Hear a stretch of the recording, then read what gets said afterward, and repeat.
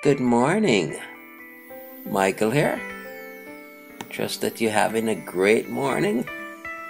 Ready to get up and go, conquer the world, have victory after victory, be blessed coming and be blessed going from the north, the south, the east, and the west. God be praised. And today's meditation is coming from Genesis 17 verse 7. And we're using the Spurgeon archives. And it's subheaded here, Covenant Reaches Children.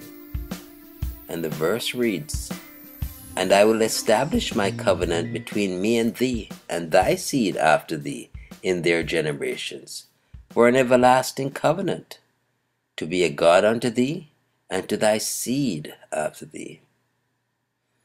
So Spurgeon expounds, "O Lord, thou hast made a covenant with me, thy servant, in Christ Jesus my Lord.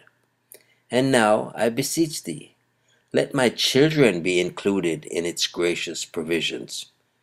Permit me to believe this promise as made to me, as well as to Abraham. I know that my children are born in sin and shapen in iniquity, even as those of other men. Therefore I ask nothing on the ground of their birth.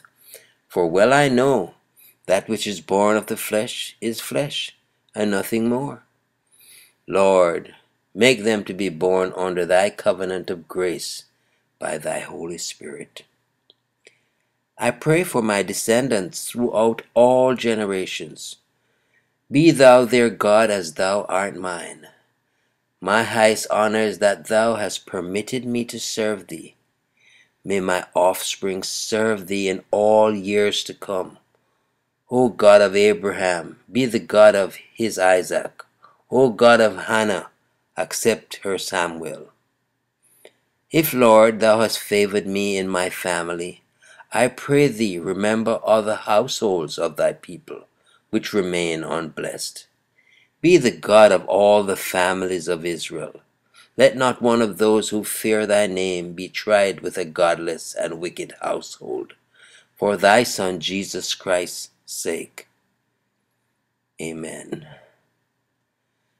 Yes, indeed. It's good to know you have a covenant promise of God for your children.